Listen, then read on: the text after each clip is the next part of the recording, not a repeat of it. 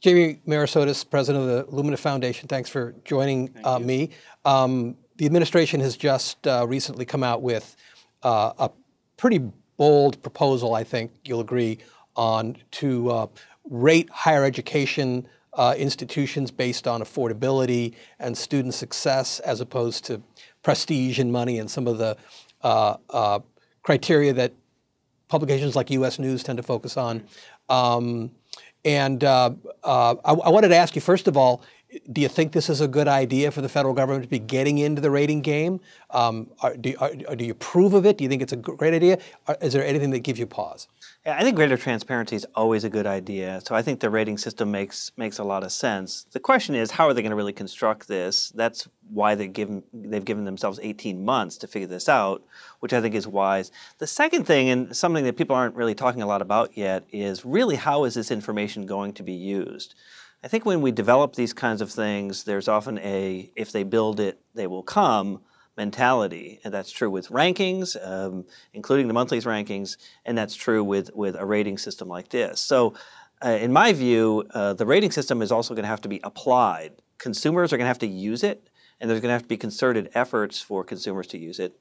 And to the extent that it's going to inform or influence decision-making about resource allocation, the system is going to actually have to be used in order to be able to allocate resources. And there's a lesson to be learned here from the states, which is states have actually had better data systems for public institutions for a long time.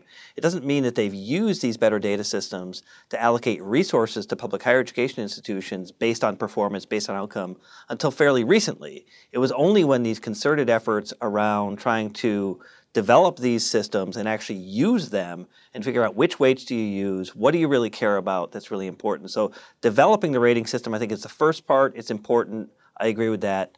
But the second part is going to be, how's it going to be used? Because that's ultimately how you can change behavior. Now, is that about the part of the administration's proposal that would tie federal funding to these outcome measures? Yeah, that's right. But a complication of this, of course, is that unlike the state performance funding systems, which are allocation of resources directly to institutions for their operating expenses, what we're talking about primarily at the federal level is student-based funding. Their aid, their Pell Grants. Exactly, Pell Grants, student loans, campus-based aid, et cetera. So in those cases, I think it's going to be important to figure out what are the effects on students. How do you make sure that you create greater incentives for the students themselves to succeed, to achieve the outcomes that we want, and not penalize low-income students. So there's things yet to be done here, but I think this is a smart move. Great. Thank you for joining us. Thank you.